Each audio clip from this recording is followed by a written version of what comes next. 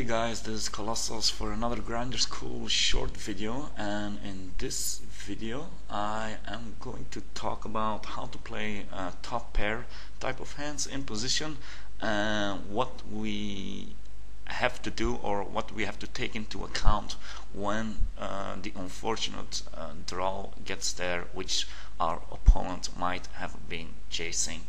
So today I'm going to solely talk about how to play top pair in position.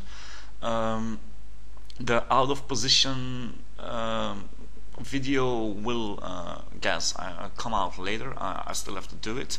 I also believe that other Grinder School instructors are making similar kind of videos, so you can compare some of I haven't watched any of their videos, so you can compare some of the thoughts that I have with the other Grinder School instructors and see which kind of style fits best with yours, or maybe I can learn something from the insights of other instructors. We'll see about this. So anyway, when we play top pair in position, we actually have three types of situation. Either we raised from late position or from early position and we get called from the blinds. Another situation is that somebody that we call an early position raise from late position. So somebody raises from early position and we call from the button with a hand. Now this situation is going to come. This situation is not going to come in frequently, just because I'm not a huge fan. Well, I'm completely not a fan of cold calling in Texas Hold'em. The situations when I would call a cold call in position is like when I have like drawing type of hands, like sets for small pocket pairs, medium pocket pairs. I will call an early position raise just to set mine. Sometimes I will call with suited connectors if I have a clear view on how my opponent is playing and I'm pretty confident in my own game so that I can outplay him. But essentially I am not calling early position raises with a broad range unless I can flop like nutted type of hands. So this situation is going to come, the second situation here is going to come in infrequently. The third situation is another situation which comes definitely at the micro stakes, which will come in frequently, is when you ice raise. Somebody limps in from early position, you ice raise him from late position and he calls, and again we have a situation in which we might flop top pair and we have position. The first situation and the third situation are kind of similar in the sense that the range of hands that you will get called with in the first and in the third situation are quite broad. Now these are the three situations when we're going to play top pair in position, and here I have a slide which tells you what you have to take into account before you place your c-bet. Because essentially we ice raise, so we have the initiative, so we're gonna c-bet, or we raised from late position or early position and we got called from the blinds, so again we have the initiative. So usually we are going to be the ones who are going to do the c-betting. So what do we take into account before we make even a c-bet? First, I'm gonna go over this really fast. Flop textures, dry, wet. Go ahead, c-bet a king 9 deuce kind of flop, because it's really dry. Even if you didn't hit, the flop is king high. Your opponent really needs to have hit something, and the chances that they hit something with his pre-flop calling range are pretty slim. So go ahead, c-bet dry flops. A case in which I wouldn't c-bet a flop is when we have a wet flop. Let's say I raise ace jack from the cutoff and the flop comes, I get called from a big blind and the flop comes 6, 7, 8 and there's a flush draw. These are the type of flops that I wouldn't c-bet. The flop is really wet. He's gonna call me with a huge amount of his pre-flop calling range, and I'm gonna be I'm just not gonna fold. I'm not gonna fold him out, and I'm gonna have to check the turn and fold the river if I don't hit an ace or a jack, and even then. One thing I want to say is even when the board is wet and you check the flop back, you don't see that you take the flop back, and your opponent checks the turn to you. Usually, like 99% of the time, it means they have nothing. And then these are the situations where I would bet the turn, even if it's wet, and I probably would bet the river too, just because usually when people check 2 times out of position to you without the initiative, they have nothing. So check means go ahead, bet, and take the pot away from me. I don't want it. So another thing we have to take into account before we c-bet and before we go onto the turn and the river is how our opponent is playing. Is he playing loose or tight? I'm not gonna spend too much talk about this. It's fairly obvious. And another thing you have to take into account is whether we raised from early position or we raised from late position. By this I mean when we raise from early position, a thinking player is not going to call us from the blinds with like ace-10 offsuit. This in contrary to the situation where we raise from the button, and the same thinking player is probably thinking that our raising range is really wide on the button, so he might actually be calling with ace-10 offsuit from the blinds in that situation. So also keep in mind where you are sitting, where you were positioned when you make the raise, because this also takes this also is important in your decision whether to c-bet and how to continue post-flop. So actually we can distinguish 6 different types of situations. So for instance, we can have a raise from early position, a tight player might have called us from the blinds, and the flop might have come dry. So that's one situation. Actually we have more than 6 situations. Yeah, well, there are let me think, there are 9, 1, 2, 3, 2 thirds, 8 different situations actually. You can raise from a late position, a loose player called from the blinds, you have a wet board. Well, you can make all kinds of different type of situations with these 3 factors that you have to take in account. Now, one golden rule is, and I'm telling this to a lot of my students, is you always have to ask yourself, how am I going to extract the most value out of my opponent's entire hand range? And with the entire is in capital letters, because you have to take in account that his flop hand range is no different than his pre-flop hand range. There hasn't been any action yet.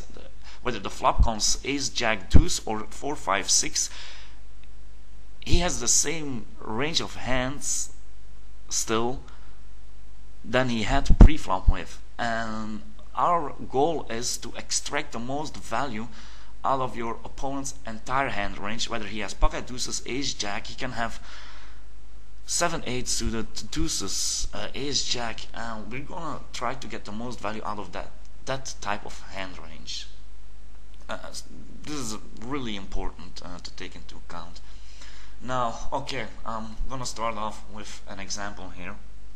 Let's say we have ace queen offsuit and we raise from the cutoff and the big blind calls. Standard situation, flop comes queen 7 deuce, yippee, we flopped top pair, and actually we flopped top pair, top kicker, and first assessment that we make, the flop is very dry. Second assessment we have to make is how is our opponent playing? Is he a tight player? Is he a loose player? Since we raised, and the first factor we have to take into account is our position when we raised, and we raised from late position.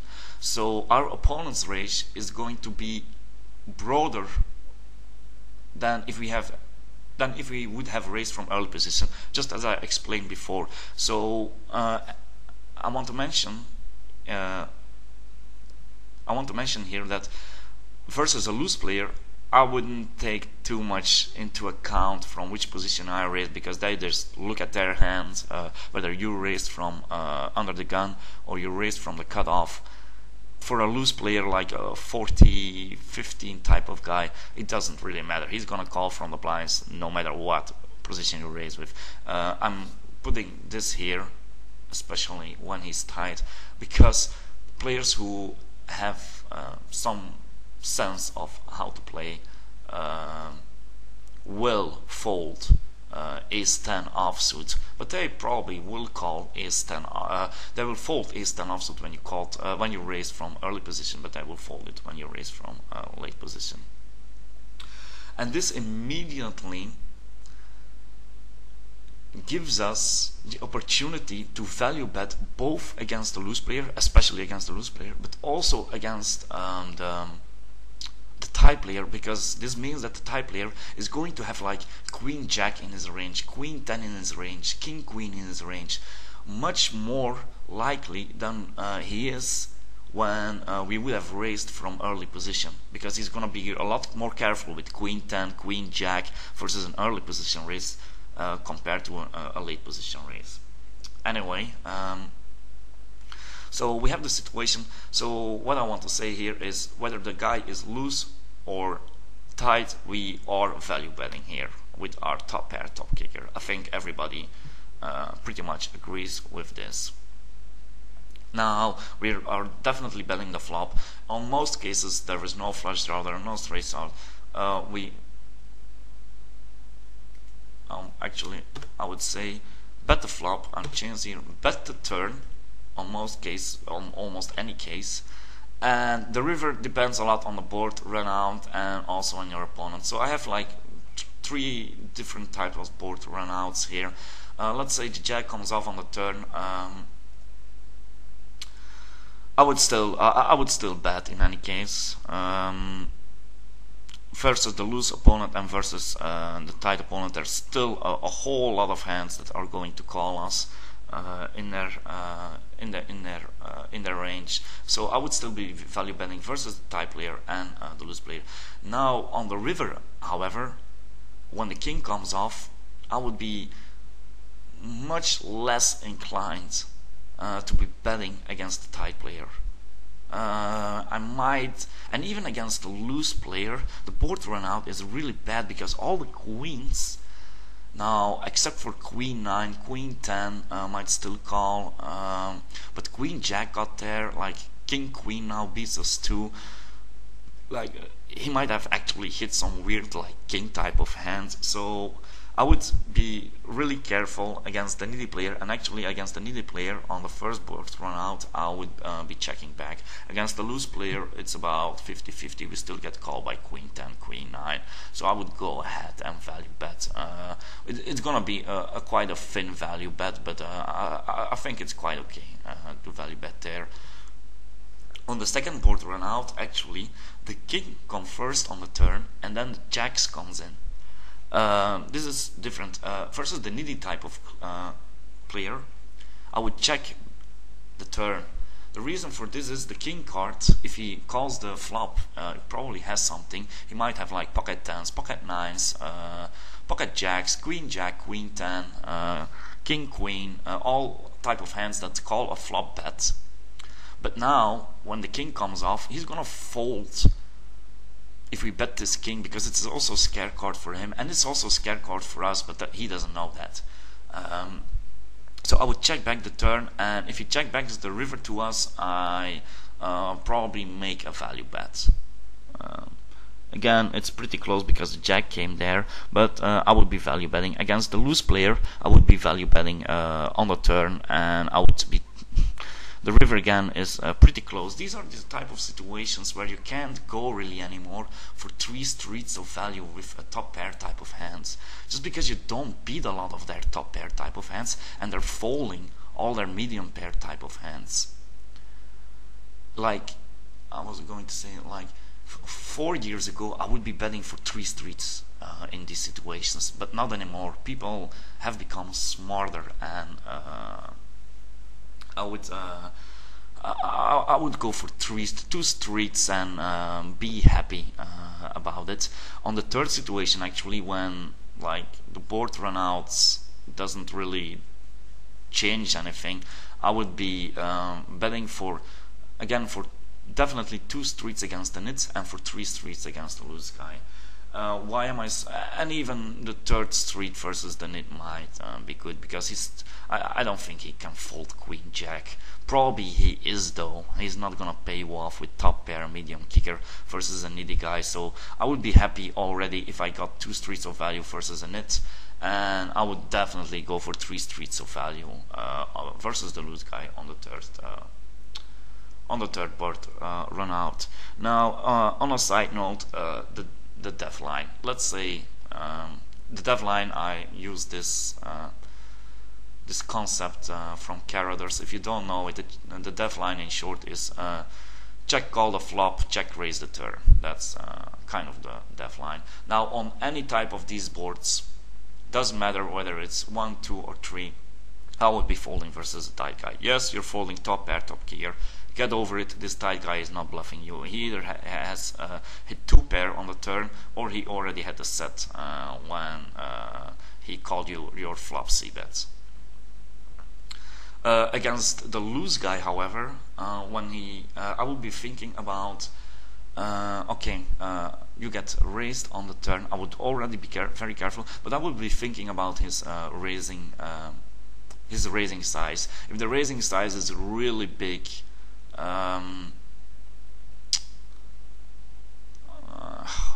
there's so many factors to keep into account. Like on the third flop, on the third board run out against the loose guy, I would not be folding, because the 3 of hearts didn't really help him at all. So he's representing like pocket sevens and pocket deuces, and that's it. And aces and kings if he didn't 3-bet this pre-flop, which is pretty unlikely.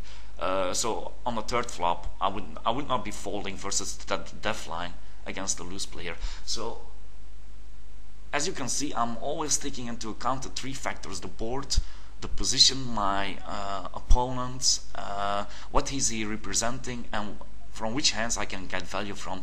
A loose guy on the taking the def line on the third board run out can still have like on the turn queen jack, queen 10, king queen, thinking that his hands, okay, I have top pair, I have a good kicker, let's get the money in here, is the loose guy thinking, not realizing that he never is getting called by anything worse, but he doesn't know that. So on that board run out, I would definitely not fold.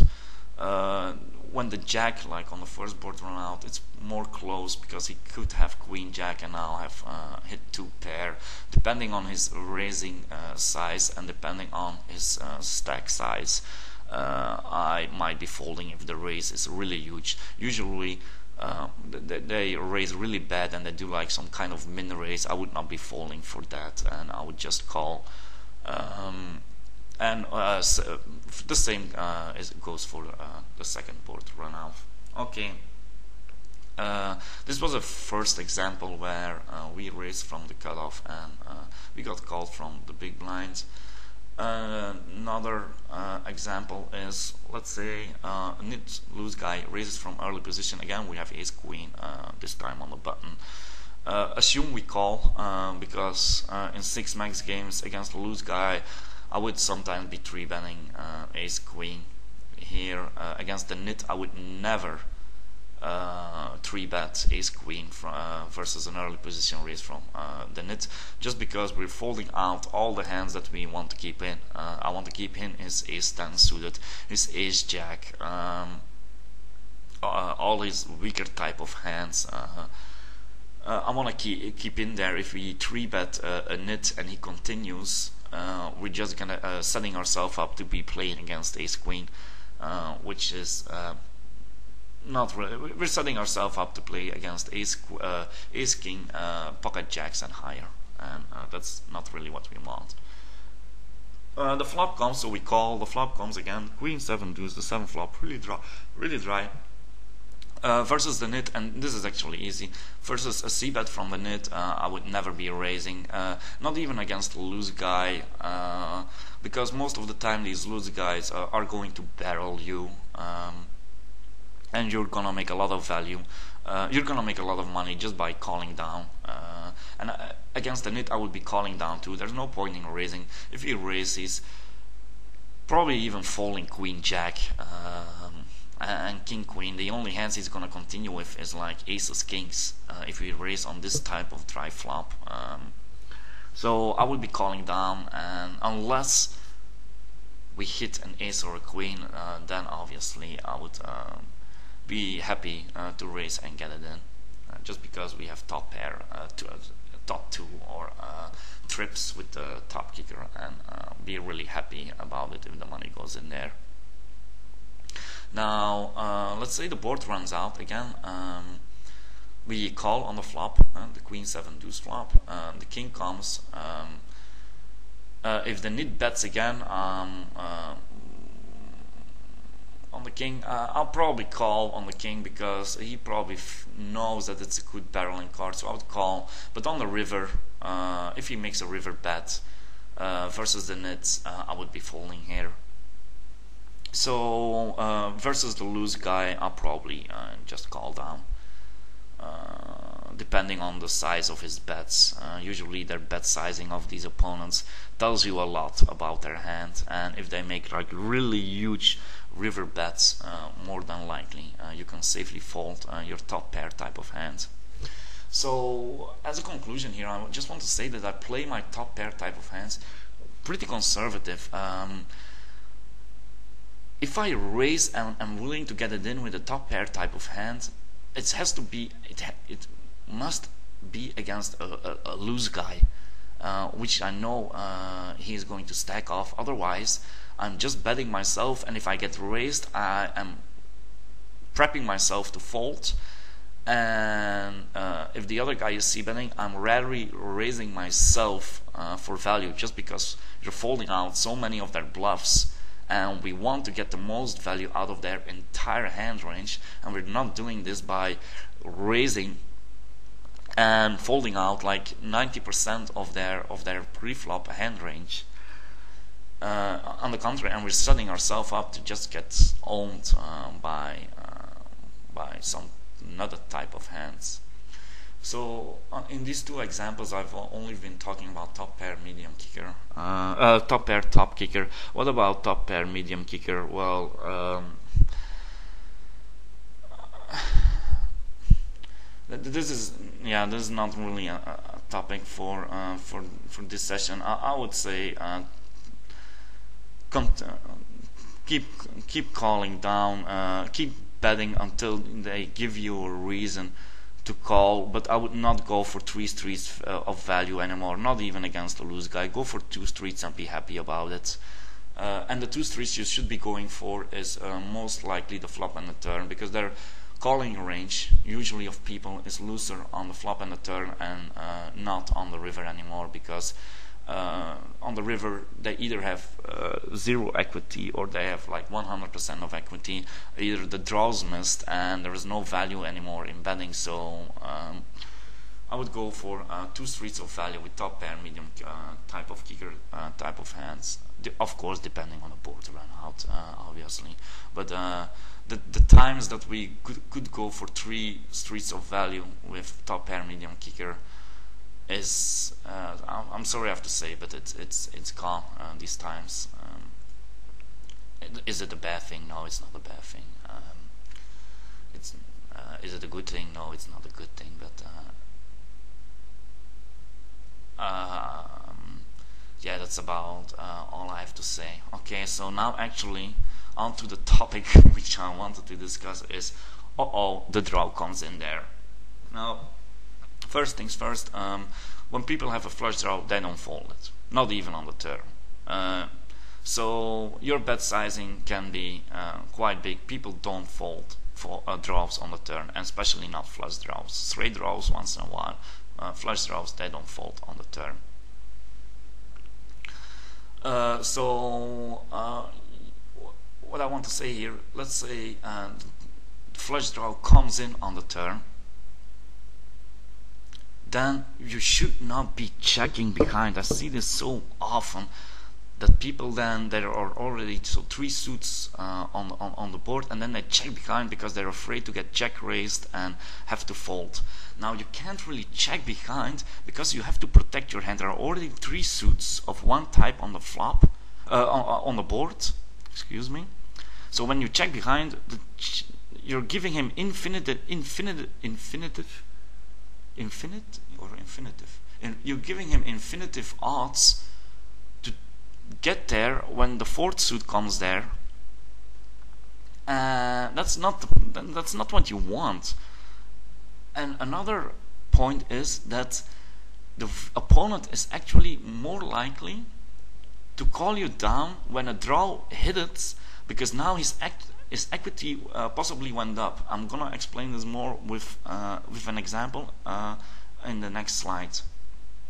Another situation at the micro stakes is that people don't really bluff. So when they have hit their flush draw, then they're gonna raise it.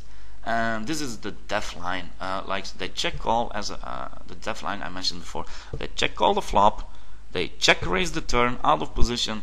Believe me, you can safely fold your top pair type of hand. Either, who knows, they might even have the set on the flop. It's not necessarily that they hit the flush.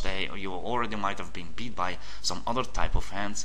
The def line means just fold it. Fold your hand.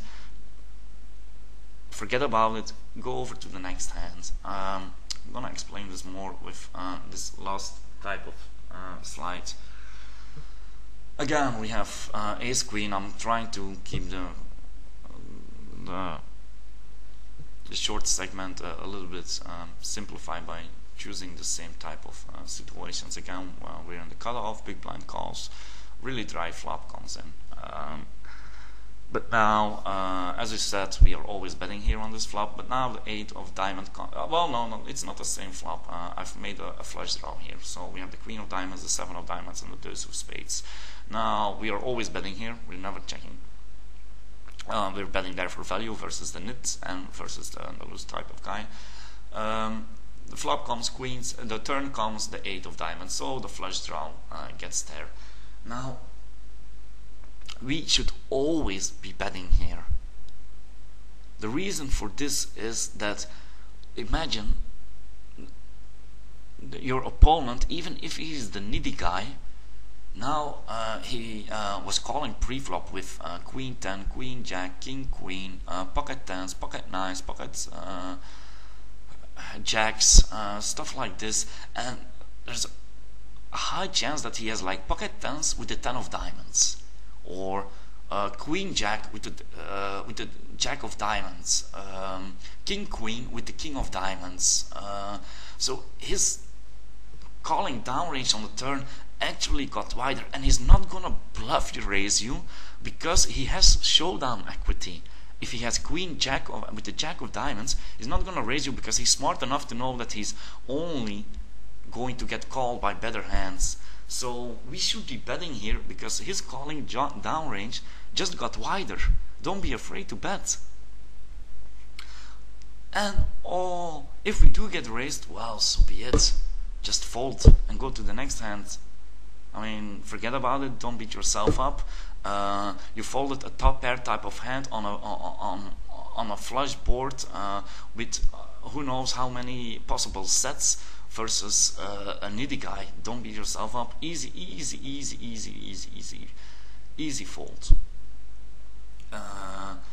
Now, if we do get called, like if we do get called versus the nit and let's say if another diamond obviously comes off, we just have to check behind on the river, and if we get bet into, we can safely fall. But let's say the deuce of hearts comes on the river, we have to be careful about value betting the river versus the nit, because now the nit realizes that he has top pair, medium kicker, or some medium pair type of hands with a flush draw on the board. So value betting against the nit is going to be thin. Against the loose guy, however, I would still be value betting there. No reason to get scared. He's gonna call you down with all kinds of crap. And And if you do get raised on the river, well, be confident nobody check raises the river. Actually, the whole summary of this segment is people don't bluff, raise the turn or the river without goods. And unless they show you, or unless they convince you by doing this that they have a better hand than you, you should be betting. And that's actually the whole point of this segment. There's one more point. Let's say we do have the ace of diamonds here in this, so we have like a redraw equity. We should definitely be betting versus the loose type of guy, and versus the nit we should be thinking about checking. And the reason why we should be thinking about checking is, let's say the nit has like queen jack with no diamonds. He's gonna fold now if you bet on this turn. If he has like pocket tens with no diamonds, he's gonna. You're not afraid for any card to come out. Essentially, if a diamond comes off, you just hit the nuts. So you're not afraid, and you want to extract the most value out of his entire range. And if there's no scare card for you to come versus a nit guy, it's sometimes better to keep his range wide. Let's say an extreme example. The flop comes, you have pocket aces, you raise, the flop comes ace, king, deuce. Now if you see bet there, the nit doesn't have any hand in his range almost, which he can continue with, unless he has got like ace, the case ace with like a decent kicker, like ace, queen.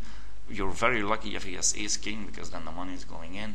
But most of his hands, like pocket pairs, are going to fold, and it might be better just to check back that flop and maybe let him take a stab with his pocket fives, thinking that you are afraid of the ace,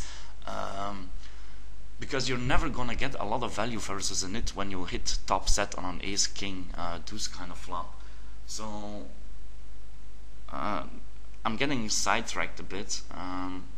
But essentially, the segment was about what we do when we hit the draw and we have position. Well, don't be afraid to bet. That's actually people will tell you when they got there, and there's no shame in folding a top pair type of hand on a flush draw board, especially not versus a nit, and even not against a loose guy. But the loose guy is going to make like stupid min raises, which we can still call, especially when we have redraw equity. Like for instance, if you have redraw equity and you have the ace of diamonds here, so it means that the flop is queen diamonds, 7 diamonds, deuce of spades, 8 of diamonds, and you bet the turn obviously with the ace of diamonds and the queen of clubs, and the loose guy raises. I would not, and I repeat, I would not be re-raising to get it in. I would call him. And why would I call him? To keep his range wide. He might be bluffing with some complete crap hand, and there's really no scare card for you to come. So I would be calling him, and that's what I meant by on the first slide, by extracting the most value out of your opponent's entire hand range. And that doesn't only go for the flop, it also goes for the turn and goes for the river. So okay, I think there was quite some information in this short slideshow. I hope you've got something out of it. If you have like situations, real life situations, you are really welcome to post them in this thread, and we can discuss them. Okay, so this was Colossos for Grinder School. I'll see you guys later.